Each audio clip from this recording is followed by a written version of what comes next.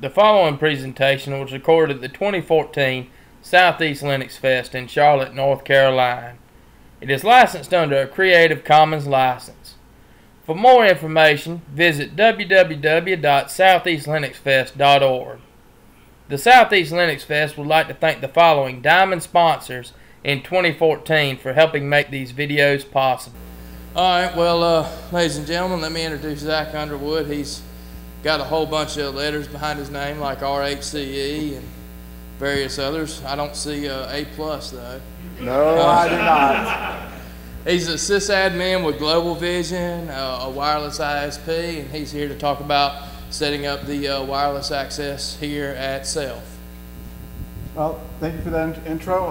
Before I get started, I do want to give one thanks. Bo, if you'd stand up. Yeah, stand up, Bo. Bo Sanders was my Linux teacher while I was at college, and he's mentored me to steer me towards this path, so I just wanted to give that shout out, and I did not warn him, so that was a bit of a surprise for him. My background. Prior to going to my current company, I was basically the average sysadmin when it came to wireless. Hey, I'll go buy this Linksys router, I'll plug it in, and hey, it kind of works. Then I worked for a wireless ISP, where I do everything from climb cell phone towers to install antennas to program routers for BGP. So this is a little bit about my background. I am an RHCE for version 6. My company sets up and maintains large-scale Wi-Fi systems for cities, the landmark or the CBRE/Furman Company management company buildings. So these are high rises, 20, 30 stories, where we provide Wi-Fi throughout the building. We also do quite a few outdoor installations with cities, where we would put up access points on main streets and then feed those access points using wireless technology so that we don't have to run as many cables. And if I am talking too fast, someone please say something, because I'll get that way. Which cities have you wired? We have done Pickens, South Carolina. We also have put in bids to do Easley, South Carolina, Liberty, South Carolina, and Anderson County, or Anderson City. The question was, what cities have we provided Wi-Fi to? And our Pickens network can see about 1,000 unique users a week. Concurrently, it's only about 100, but being that these access points are mounted at street level, we get a lot of, as people are driving down Main Street, their cell phones auto-connect, whether they know it or not. And so we do have your MAC address. Little Wi-Fi intro, and some misconceptions about Wi-Fi. Wi-Fi is a two-way conversation. It is not like FM and AM radio. It is not one way. So that means that your client, the client device, has to be strong enough to talk back to the access point. The best analog I can give would be if, say I'm an access point and one of y'all are a client. I'm standing up here with a PA system, you're back there whispering. We cannot have a two-way conversation doing that. So when you spec out antennas for a wireless system, you cannot go, ooh, this has a huge antenna. It's going to give me great range. That's not going to do you any good if your clients can't talk back to the access point. Signal versus noise. This gets any of y'all hams? Good. So y'all know about signal versus noise ratios. For those who are not hams, signal is basically the signal that it receives from the access point or the client, depending on which direction you're going. The noise is how much other frequency in the area is being used. The best analog I could come up with would be the equivalent of noise would be like a car outside playing loud music. I'm the signal. I have to speak louder to overcome the car stereo outside in order for y'all to hear me. So if you could lower the noise, like turn the car off, or closing the door, then the requirement for the signal level goes down. So the quieter you can get the environment, noise-wise and RF-wise, the better the performance. A, B, and G are different wireless standards. All of that is considered legacy, and if you're still running an access point that is one of those three standards, please turn it off. It is a waste of spectrum. Spend 50, 60 bucks and get a wireless in. So for the same amount of spectrum, you can get double, triple the performance. And then we're up to what we have currently, which is wireless N and wireless AC. AC is really new.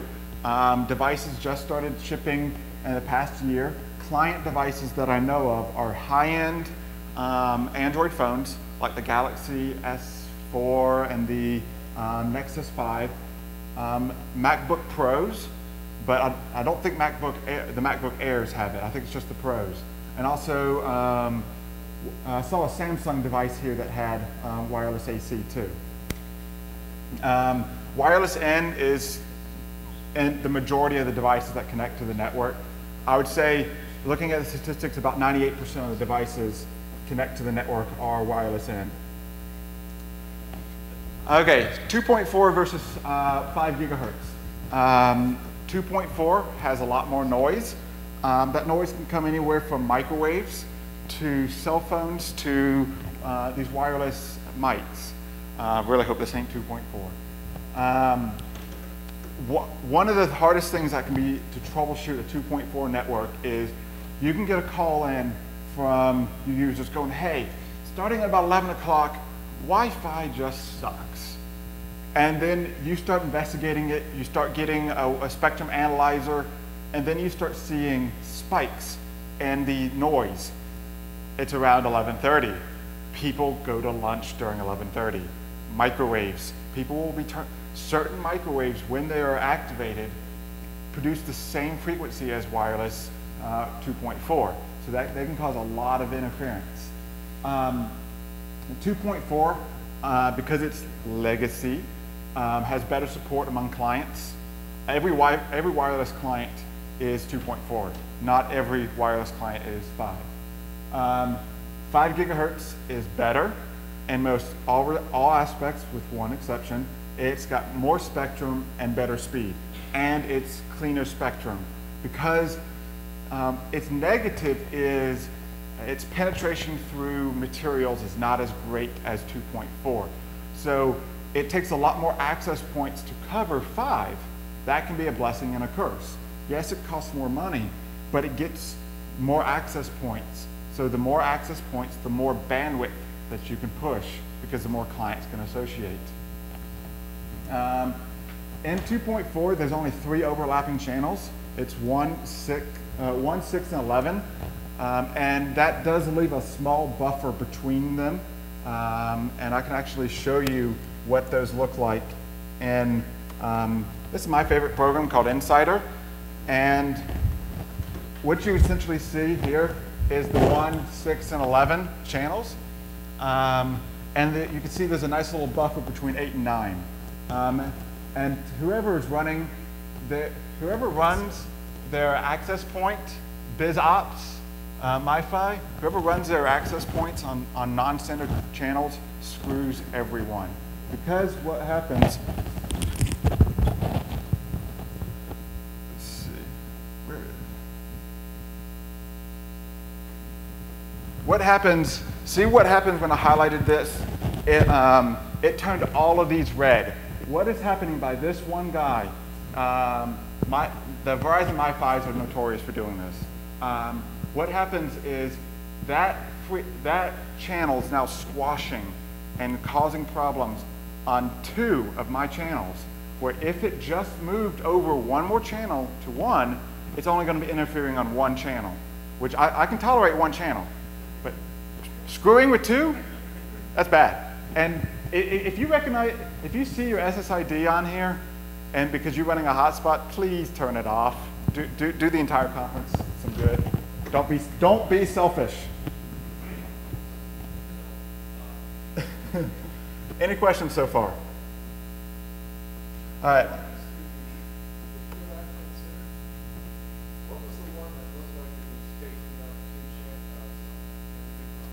BizOp and There was one that looked like it was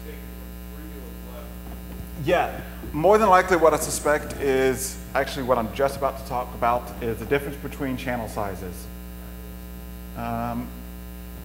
Okay, so I'll skip the below 20 versus 40 megahertz.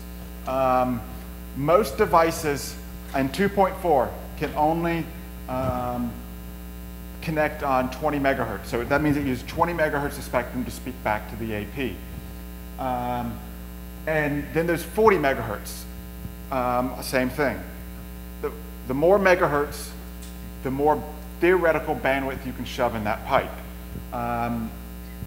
Newer devices, some of them do support 40 megahertz on 2.4 gigahertz.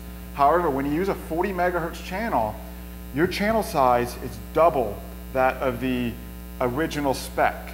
So instead of overlap, when you use 40 megahertz channels, there's only 2 non-overlapping channels. I think it's like 3 and 9. So you lose number of channels, but you can gain performance. The next is the 5 gigahertz and DFS.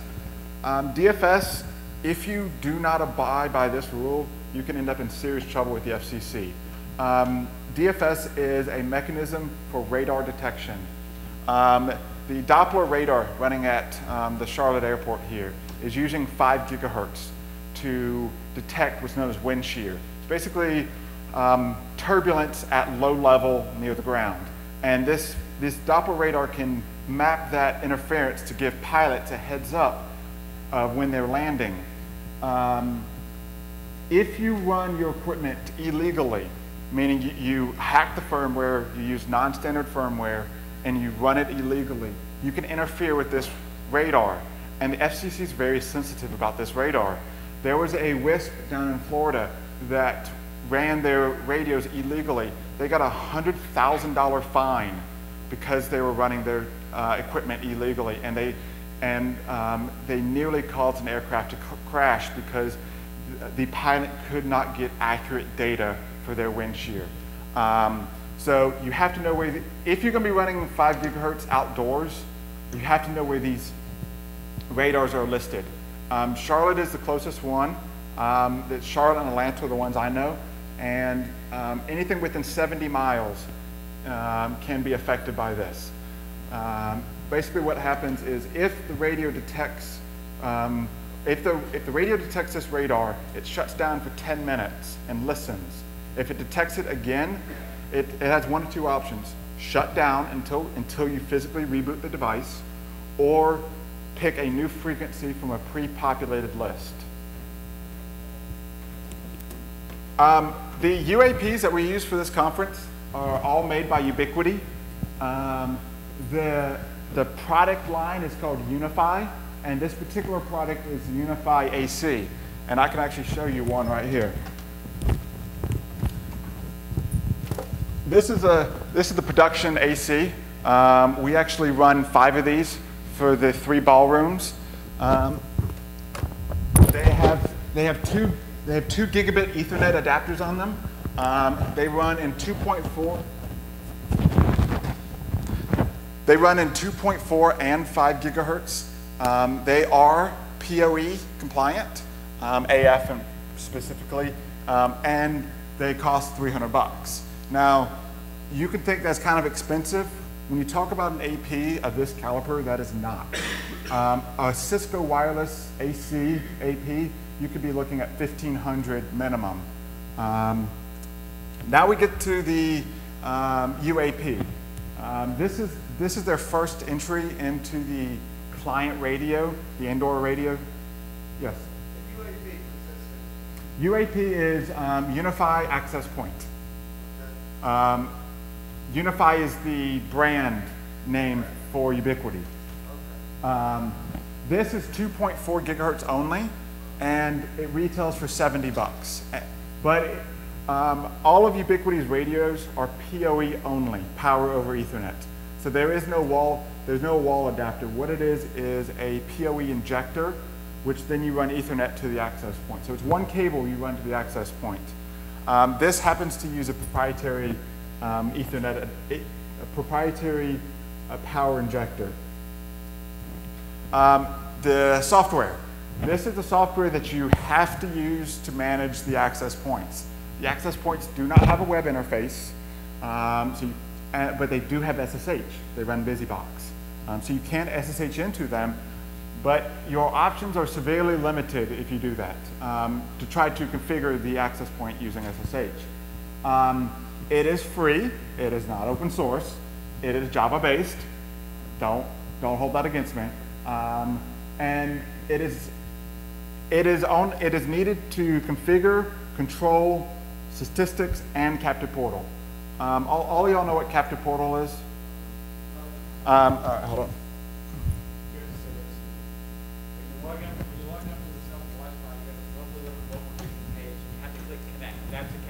Yes, exactly.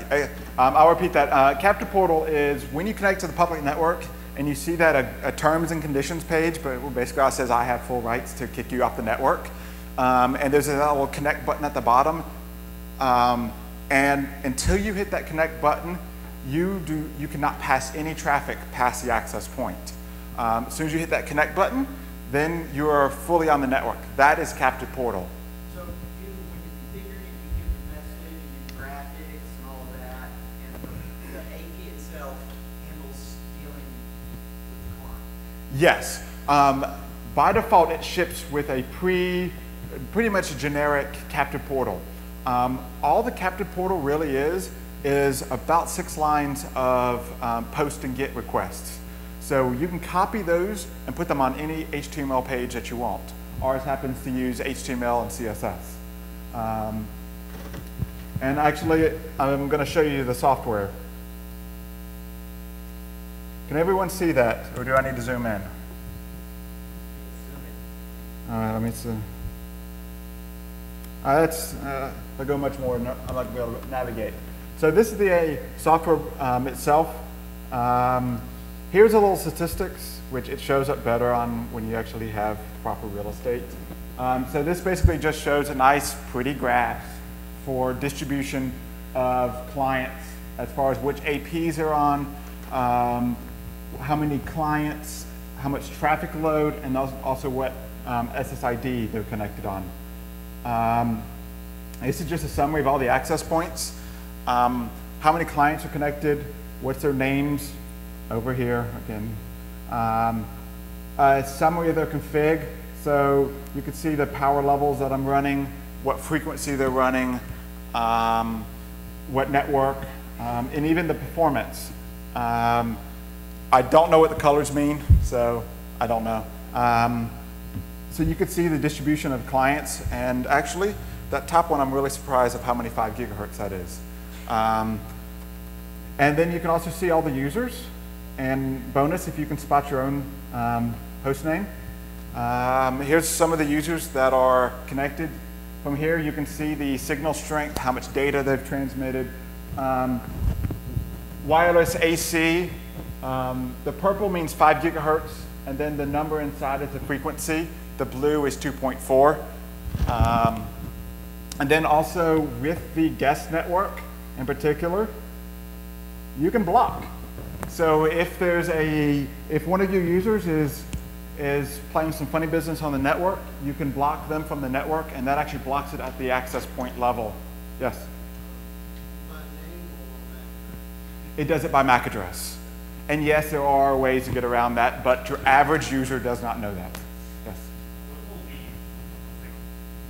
I do not know. Are they using something like Perfect to isolate the user like that? Yeah. Question in the back? All right. Also, one of the main things I like about this is its central control. I can make all my settings done right here. So I can define all my networks, including the VLAN, the type of network, the type of security. I can also do speed limiting by client device. So these are done in, it's called groups, user groups, which the user groups are based on which SSID that they're connected to. So you can see that the speeds that I have set as the maximum speeds for up and down are for the different networks. And this is done, again, on the AP level. You can do 4 SSIDs, and they can all be, be individually VLANed, or you can just leave them all on the native VLAN, which there's not a huge use case for doing that. Is there a way to switch the isolation from using ARC to like VLAN isolation? Not that I know of. One thing that you will notice about the Ubiquiti stuff is it's not as high end as you would find on like a Cisco wireless controller. It's free and it's cheap hardware. So you kind of get what you pay for, but it's for the money, it's good. All right. For your question earlier, how do you actually get an access point to join the controller? There are 2 options that I use. There is the host name. So when the access point boots up on the network, it goes out, asks your DHCP server for an address, gets it back, and then does a lookup. It looks for unify dot the domain get from DHCP. So if, like in this case, we have self.local. So our unify server is unify.self.local. So these APs out of the box, default, I plug them in and they immediately connect with the server. This also works if they get defaulted somehow, they automatically connect back to the server. Once they are at the server level, they register it as pending. And then you go in there and you hit adopt. Once it adopts, it sends a command back to the access point and gives it basically the configs to use and tells it to reboot. The other option is if you can't control the DNS, you can do DHCP option 43. I don't know exactly what that option is. I see a lot of Cisco devices using it too. The Ubiquiti does make some routers. Inside the router interface, it's got a little checkbox. We check it and then type in the IP of your Unify server. So does that answer your question about the? By default, the Unify access point is going to look for a hostname unify.self. No, it looks for unify.the domain it got from DHCP. Okay, so you just have to set a DNS directory pointing unify.the domain back to wherever your cloud controller is. Yes. Yep. And that's just there's a simple A record. And how does what is It is TCP. What it actually does is, I believe it does a modified SSH protocol for the client, for the AP to speak back to the controller and vice versa. And it will establish a persistent connection to the server so that it can get away with NAT. This does work over the internet, and we've got about a dozen sites that connect back to our controller over the wider public internet. How to get better performance in Wi-Fi? It's channel plan. That's one of the biggest ones. And this is where I was going to introduce Insider. Insider is a great way. It's Windows, and they also make an Android client. The Android client's actually pretty good. There is similar tools for Linux. Kismet is the one that comes to my mind, though I'm not as well versed in those. So this basically, you can sort by signal level. So here you can see that if I was going to set up an AP located where my laptop is, I would not want to use channel 11 and I would not want to use channel 1 because by signal level, that is the highest channels in use right here. So I would fire it up on 6. When you get to the 5 gigahertz, you have a lot more freedom, and so channel planning is not as important, but it still is important.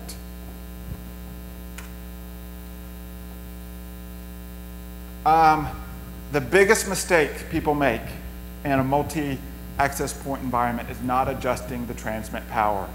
This is probably one of the most critical things you can do. Basically, what it is your clients can hear too many access points and hear them too strongly.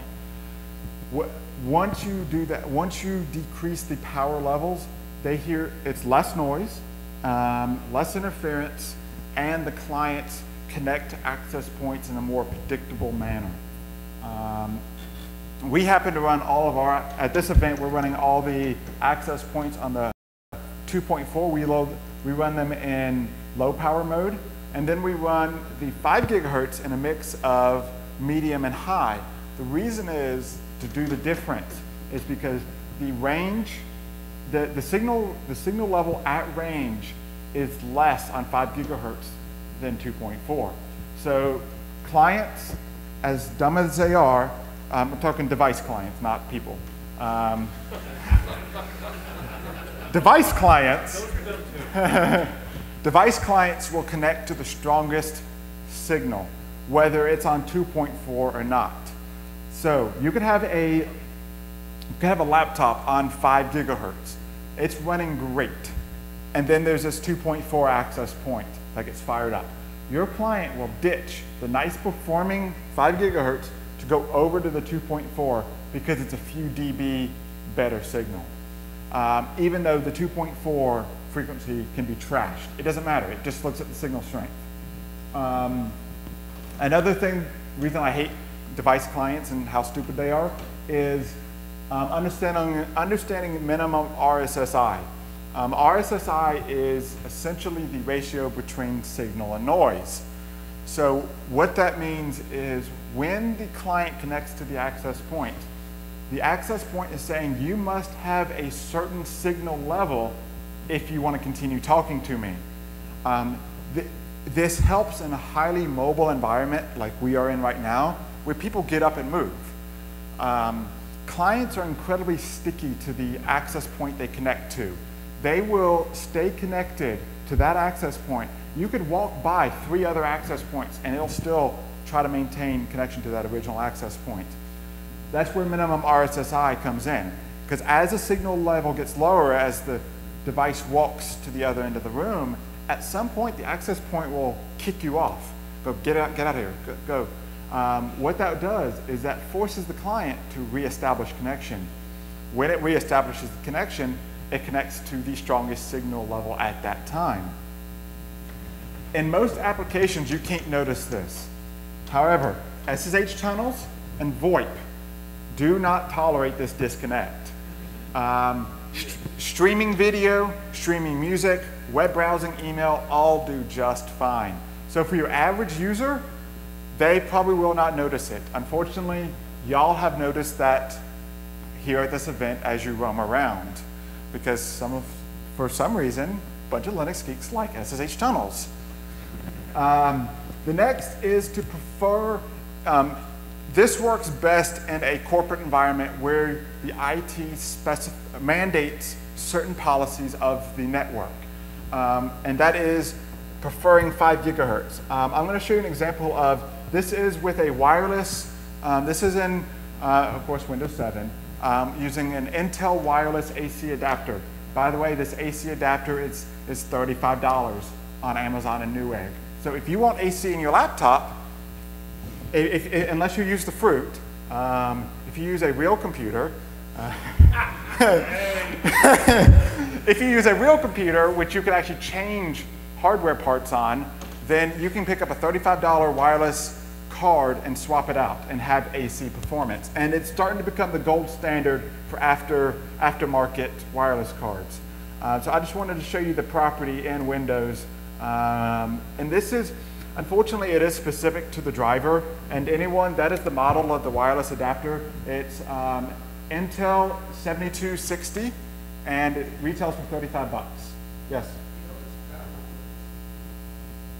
Do not know, but I suspect it is, because everything I've read is Intel's wireless drivers are among the best. You need to change over your antennas? Depends.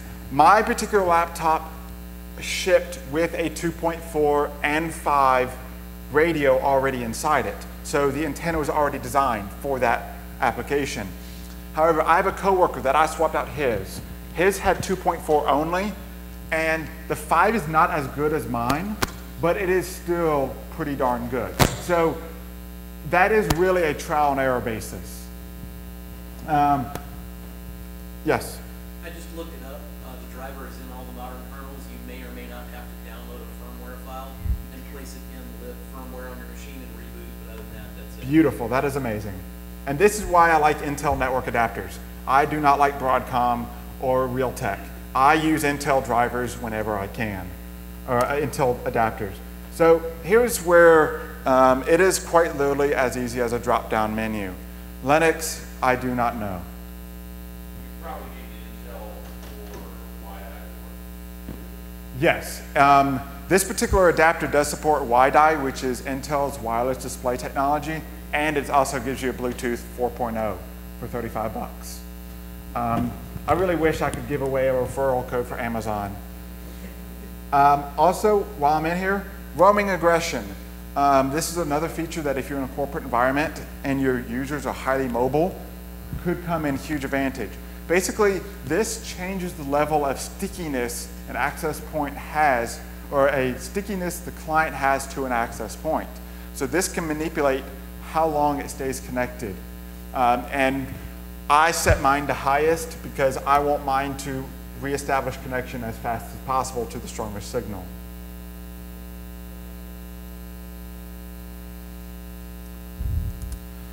Observian.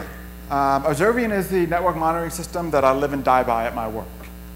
We monitor every device, every network device, every CPE that we deploy at a customer's home. We are monitoring using SNMP. So Observian is an SNMP. It uses the freemium model. The paid version is 100 euros a year. This software will. How many of y'all use Nagios? How many of y'all hate Nagios? Check out Observian. It makes it super simple to set up.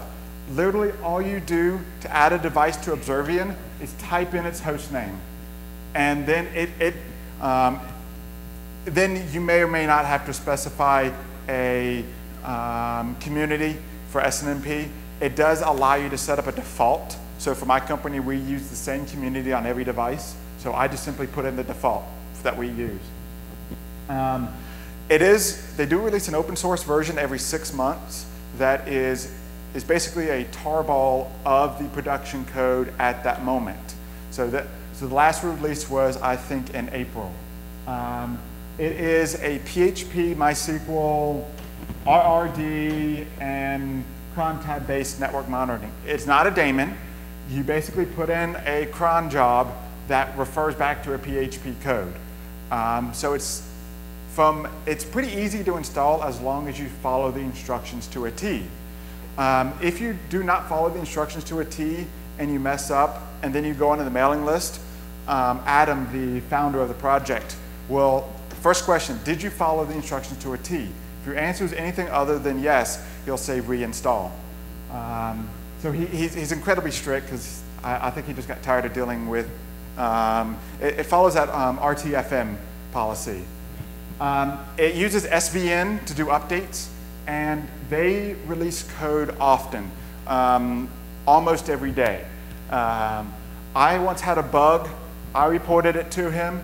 I got an email back going update. Within 20 minutes of me reporting the bug, I updated and it was fixed. And I was going to give a quick little show of it. Let's see. One of the things that I use Observian for in my network is a network log. And so we can see when network interfaces come up and come down, switch between 100 megahertz or 100 meg and a gig. We can see when devices reboot. We can see when a device goes down. How it calculates the reboot is if the uptimer or the uptime timer in SNMP, if that gets reset, then it considers a device rebooted. One of the, I'm gonna have to shrink the screen. All right, one of the things that I use a lot is basically sorting the ports. So this is how this sits on my network operations desk, and this is how I monitor traffic. So this particular view right here shows network utilization or network traffic by volume of every port in the network. So after watching this for about a week, you can figure out trends. This also can help, so when your internet connection gets flooded, you could see this in this. It also has support for applications. So here is basically the number of hits. This is, this is hits. This is the daemon, so this right here is running for Apache. So you can see what % of the time was spent writing, reading, DNS lookups, caching, and this is all pulled through a plugin or a script on the Apache server. Questions? How am I doing on time? All right. Yes?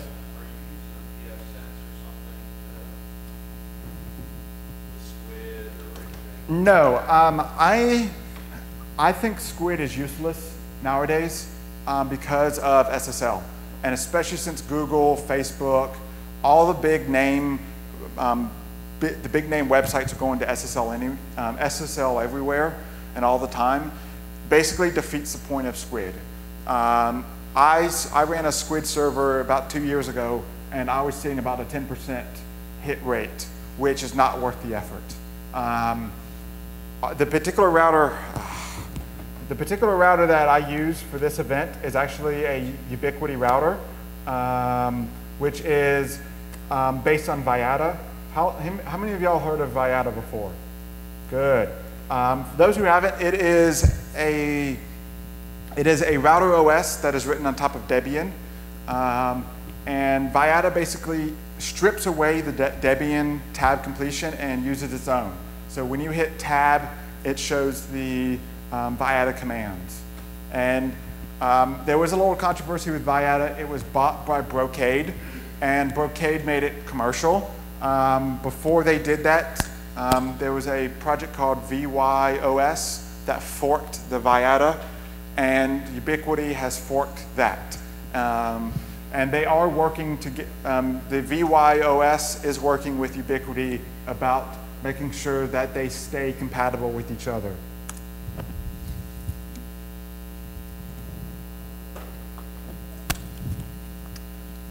So this is basically a summary of the numbers that are used for this event. We have 5 of the 2.4 access points. We have 5 of the AC access points, which are, all the ACs are in the ballrooms. We got 3 servers. These are 3 1U servers that happen to be sitting on the shelf, not doing anything at work. 2 HP switches, which are 48 ports each. I know, completely overkill, but they were sitting on the shelf. And a Ubiquiti Edge router. Again, overkill. This is an 8-port router with 2 gigs of RAM. Again, it was sitting on the shelf. It's a cold spare. It's a cold spare for one of our production routers. So after this event, it's going to get defaulted and put back in the box.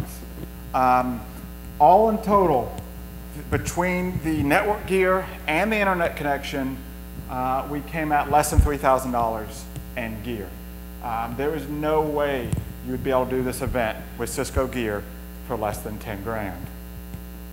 And any of those that have dealt with internet connections before, I got to give props to the Time Warner guy. He told me he'd be here, be at the hotel between 1 and 5 p.m. on last Tuesday. I rolled up at 1:15 and he was wrapping up. He said, "Here's your IPs." I connected. They worked immediately. So there are some good cable installers. Did he ride away on his unicorn? That he should have. Now, temporary internet connections. This is a dirty little secret in the ISP industry. Temporary internet connections are hugely profitable for the company. We paid $600 for a 50 by 5 cable connection for 7 days. Yeah, we paid more than a year's worth for that connection, to have the privilege of having it for 7 days. After we get through the questions, if y'all want to, I can go over about some of the stuff my company is doing in the leftover time with long-range outdoor wireless. So, yes. I will open it up to questions about the topic at hand. Yes. Can you describe how you tune the power levels for the different events? The way we did it for this event is we immediately turned everything to low and then tested. And unfortunately, we could not push the power levels even lower than we needed to. If you're doing it outside of this event, and basically what you go to is you go in between 2 access points and you sit down and you look at Insider. And if the signal is below 50, so this works a little counterproductive in signal level. Neg 50 is worse than neg 40. So if you have a neg 50 signal, that's great. If you see 2 neg 50s, that's bad. That means there's too much signal. So you'll turn down the access points a little bit to try to more equal it out. So you'd want something like a in that scenario with between 2 access points, like a neg 60. So right in the middle of the 2 access points, you want to be right where you're 60 As close as you can. Now there are some things that will influence, so if you just do it by measurement and then try to look at signal strength, wireless is very finicky because of it can bounce off stuff, it can reflect, it can be blocked by a tree. So just because you measure, just because a number of feet you are in the middle doesn't mean you're in the middle of the signal. Yes? Forgive me, I'm not a wireless expert by any stretch of the imagination. Is negative 60 a usable signal? So if the worst case scenario, if I'm doing a hallway full of access points, if I'm sitting right in the middle of 2 access points, the worst place I can use my computer. It's all, the question was, to basically sum it up is what is an acceptable signal level? It's all relative. It's relative to the noise. The more noise you have, the more signal level you need.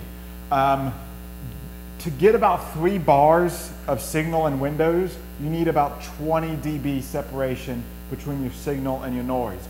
So in your example, as long as your noise, so he was asking about is 60 okay? As long as your noise is better than 80, so maybe it's in the 90s, then yes, 60 will work. 70 would work if your noise is in the 90s. 20 dB separation. Yes. Yes, next question. All right, so my company does a lot of outdoor wireless. We have some incredibly long wireless links. Our longest link is 60 miles, and it runs between a mountaintop and a building in South Carolina. It's running on 5 gigahertz, so it's unlicensed, so we don't pay the FCC anything. And it can deliver about 50 megs symmetric. The radios, between the radios and the dishes, we're looking at less than $1,000 and the equipment to make this link work. Now, getting access to that tower is another story. Big cell phone companies and tower owners, like American Tower, they own like 18,000, 19,000 towers in the U.S. They can charge, if the tower's in an urban area, like a downtown city, even just like this area of Charlotte, a cell phone company or tower owner could want as much as $2,000 a month for a 3-foot section of that tower. Yeah, it can get very expensive. So our secret is we trade for tower access. So maybe the tower owner is a radio station. We'll go, hey, we'll give you internet if you let us have access to your tower. The other is work with city governments. City governments own towers. And so this is what we do with the city of Pickens. The Pickens, because they're a government, they went to the Forestry Service, which owned a tower on a mountain. And because we're doing this project for the city, we now had access to this Forestry Service tower that if we were not working with the city, we would have never had access to. because they don't let access to commercial companies unless you work with the city.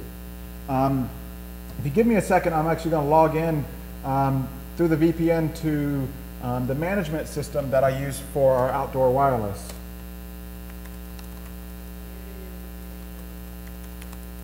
If none of y'all have run OpenVPN Access Server, it is incredibly stupid to mess it up.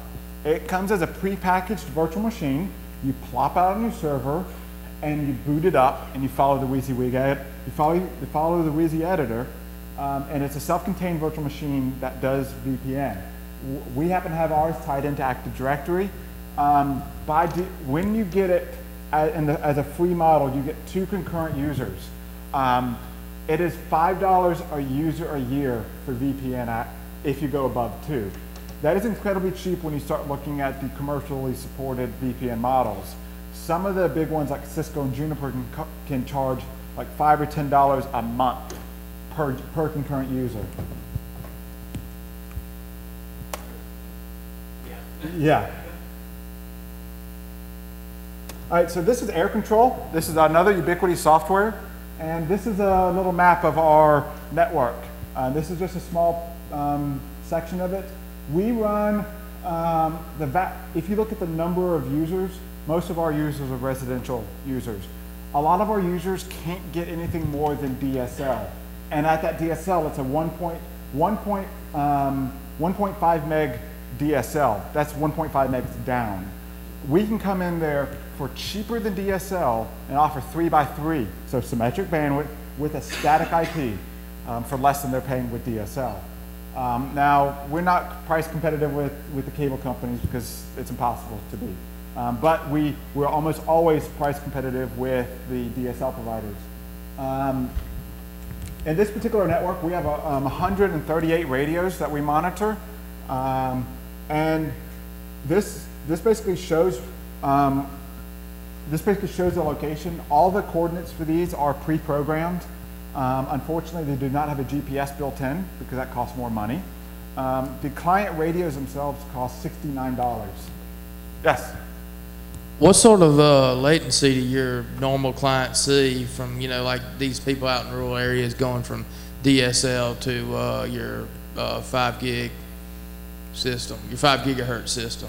A lot of case, our latency to Google's public DNS server 8.8.8.8 is better than the cable company. I have cable at my house because I don't live within our coverage area.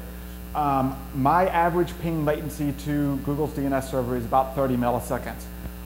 From one of our wireless customers, we can expect about 5 to 8 milliseconds to Google's DNS servers. Wireless adds between 1 and 3 milliseconds to the link. That answer your question?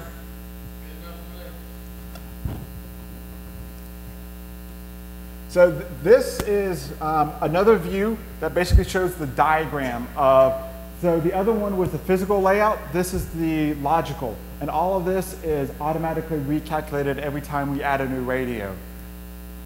Yes, it is proprietary, it only works with their radios, but it works good. So the different colors, red means that link is down, blue means it's a good signal strength, and the green means a decent signal strength. And if you come up here, the orange, like you see, see how this one is orange? That means the signal is marginal.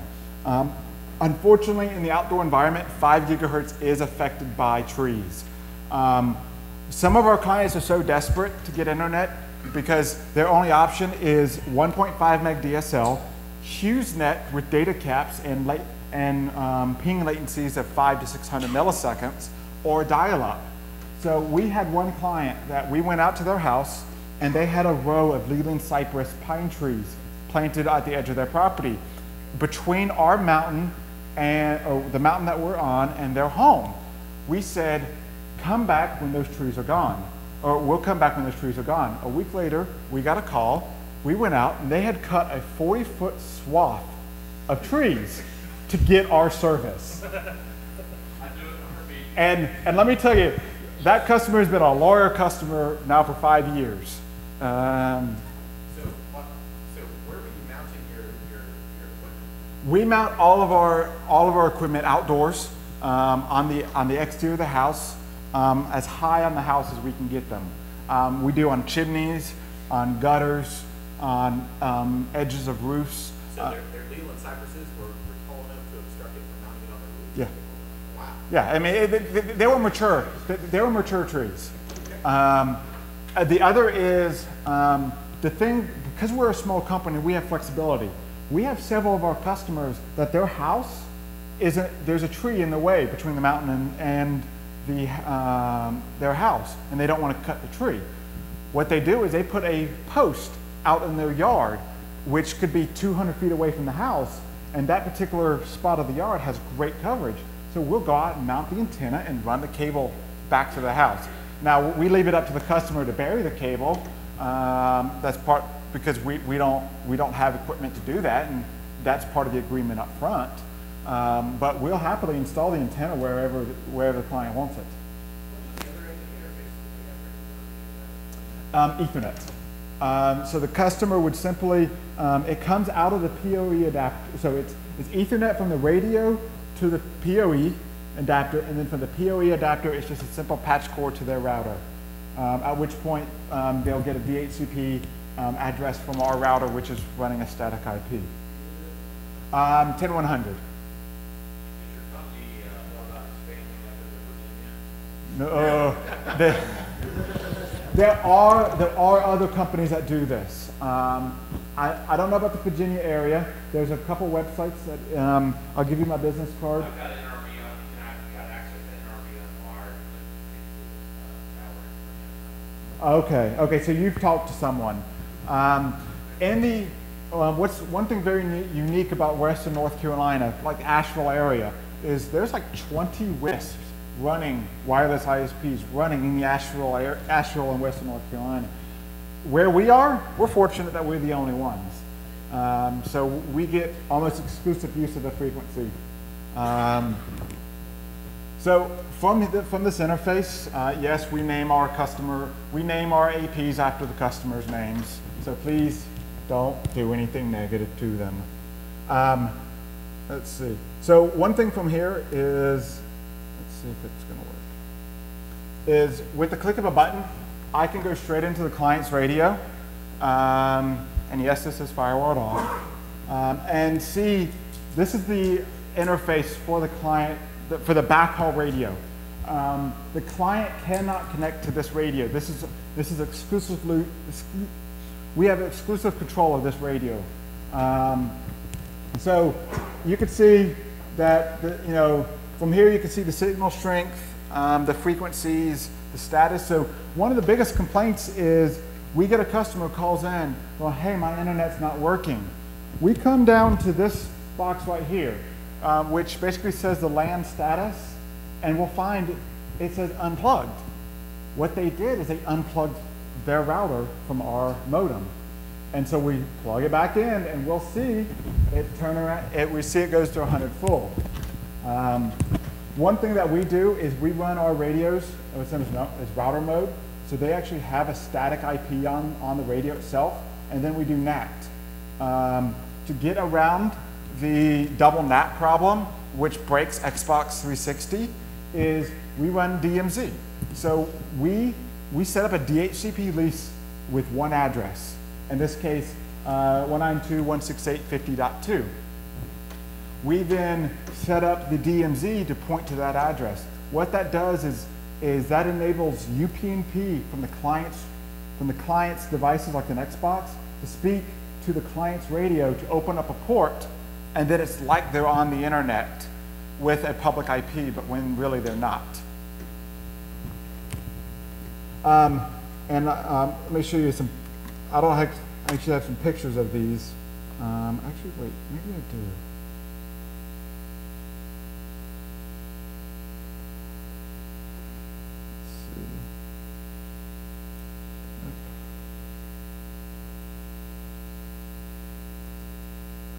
So this is actually some of our installs. This is actually the one we did at an airport. That is our radio installed using a satellite mounting on a telephone pole. Here is on one of our towers, looking from behind the antennas. And if you look right here, this is GSP International Airport in Greer, Greenville, Spartanburg Airport.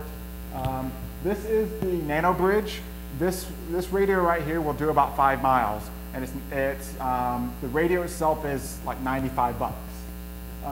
This guy right here it's a 34 dB dish. It's a directional dish. It's 4 feet wide and can do 60 plus miles. Yes.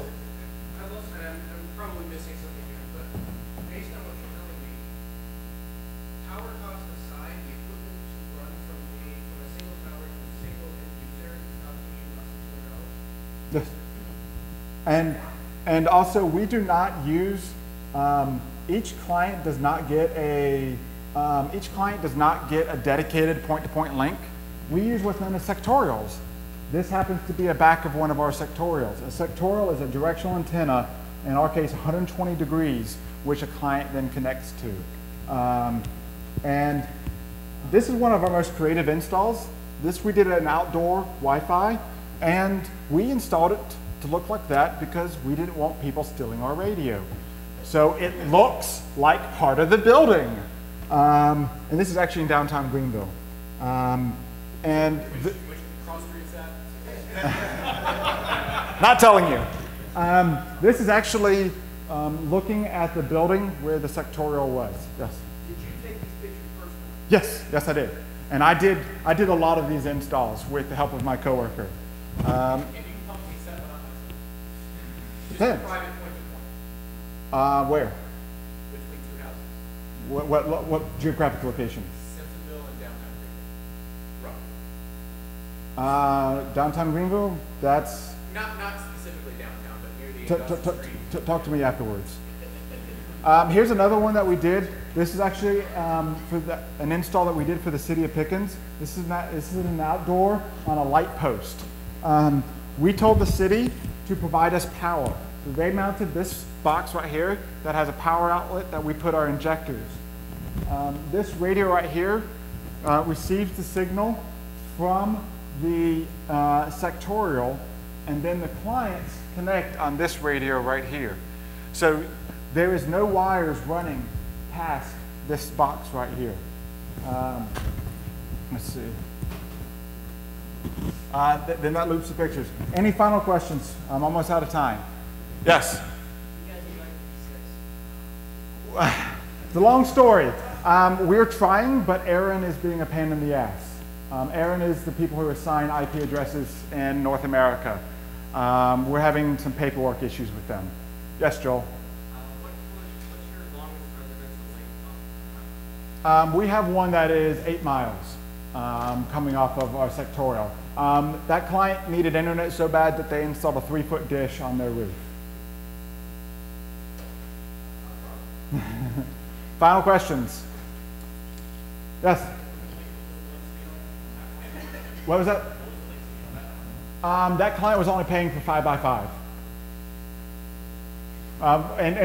We have three tiers, 3x3, 5x5, and 10x10. If you want more speed than that and you live in the upstate, give me a call and we can make a custom quote. We can do about 50 by 50 on unlicensed. But Ubiquiti does make an unlicensed radio running in 24 gigahertz that can do 700 megs symmetric at less than 6 miles. And it gets better, $3,000 for the 2 radios. Yes. So $3,000 will get you 700 megs symmetric at less than 6 miles. All right, well, that's my presentation. Thank you for coming.